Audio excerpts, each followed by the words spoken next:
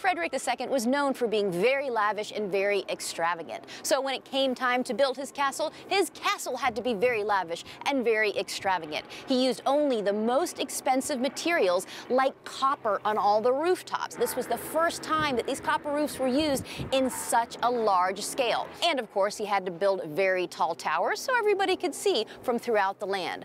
Behind me, this is my favorite one. This is called the Trumpetier's Tower. It is at the exact height that if you turned it on its side, that is how long the dance hall is underneath the tower. I told you he liked to throw parties. So here's the most amazing part. When the king would make a toast inside the dance hall, his trumpeters had to be ready all there along the balconies because their job, when he made a toast, they had to play their trumpets.